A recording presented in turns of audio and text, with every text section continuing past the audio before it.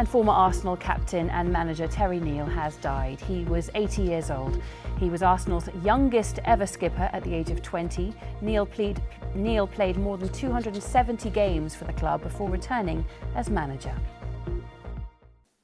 Arsenal's youngest ever captain and former manager Terry Neill has died at the age of 80.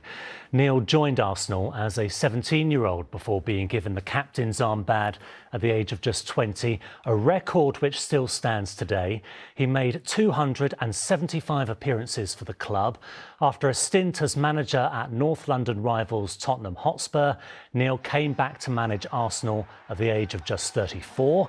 He then led the club to 3 successive FA Cup finals from 1978, including a dramatic 3-2 win against Manchester United in 1979.